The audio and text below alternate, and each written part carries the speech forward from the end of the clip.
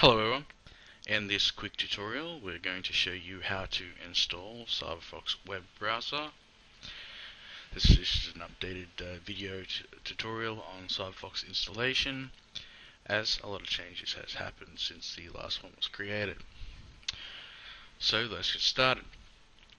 Cyberfox comes in two different types. You've got one for AMD systems, one for Intel systems, and you can use them on both, or you can select the one that we have designed for your system. Now once you've downloaded the installer, you want to double click on the installer, confirm the security UAC prompt. You'll be faced with a language selection here. If you need to select your native language, you can select a language. For purposes of tutorial, we're just going to use English, and we're going to click OK. Now you'll see the setup wizard, the initial landing page. It'll just basically tell you the version here, and let's begin. So let's click next.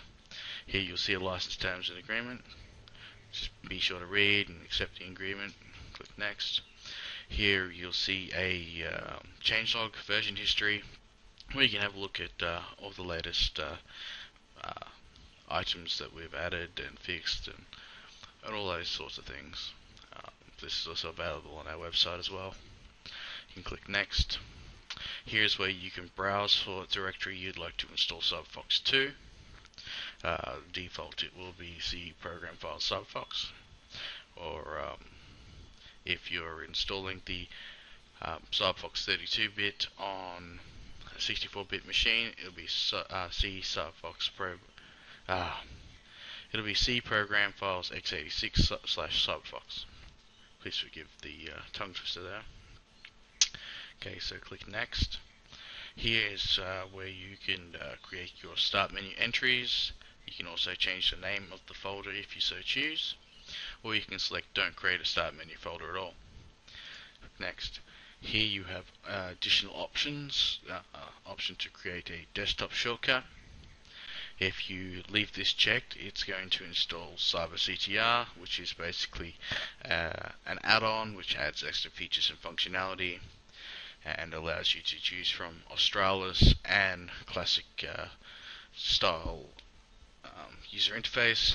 Or if you uncheck it, it will install the vanilla Australis style with no additional features.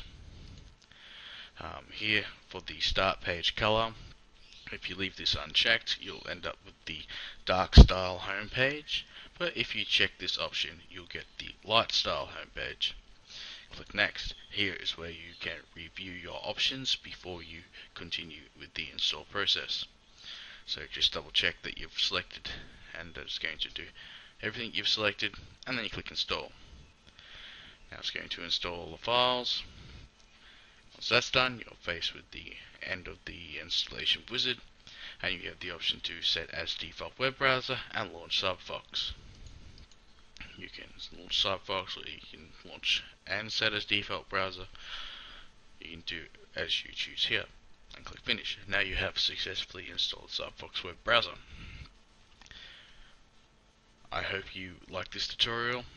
If you have any questions or queries, please be sure to use the contact form on our main site or use our support forums. Thank you for your support and feedback. We hope you have a good evening or a good day. Thank you.